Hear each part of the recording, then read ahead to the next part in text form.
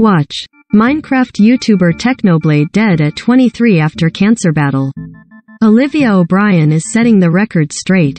One day after addressing old rumors that she once dated Pete Davidson, the Jocelyn singer is clarifying what really did, and didn't, happen between them. She spoke on the June 29 episode of the BFFs podcast about an anonymous and unverified rumor that claimed Pete previously ended things with B-list pop star, influencer he had been seeing before he dated Phoebe Dynevor in 2021. In a segment titled Olivia O'Brien Talks Secret Relationship with Pete Davidson, host Dave Portnoy asked Olivia if that rumor was about her. True or false? He said, before she responded, yeah. Pete, I didn't think that anyone knew about that.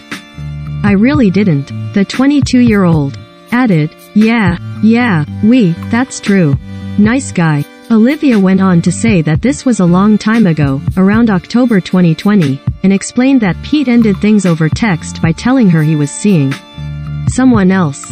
But now, Olivia feels that her words have been taken out of context. She clarified on her Instagram story on June 30th, "I never claimed to date anyone. Stop trying to start weird drama over me texting someone 2 years ago. Jesus Christ." She said she was asked a very specific question and urged fans to watch the F. King interview. For the record, you can watch the entire interaction below. The self-described professional overshare seemed to poke fun at the entire scenario in another Instagram story, sharing a photo of a card from the game. Truth or dab, with the premise answer the question or take a dab. Olivia revealed the card she drew. What's your biggest online screw-up? Pete has also since denied they were romantic. His representative told E! News on June 30th, "There is no truth to this, they were friends and hung a few times." Olivia also said they only saw each other in person a few times.